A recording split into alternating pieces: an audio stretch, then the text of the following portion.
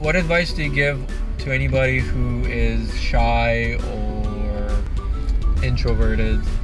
I used to be extremely shy. Even in high school, I was super shy, tend to stay to myself or like my small group of friends. I guess I had low confidence. That's what it is. It's low confidence. Yeah. Meditating helped me with that too. It's just you have to be comfortable with yourself and not care what anyone else thinks. Because at the end of the day, you have to be you. You're not going to ruin your opportunities for other people because you're worried about other people. Like, there's no need to worry about other people. Definitely. Yeah, well said.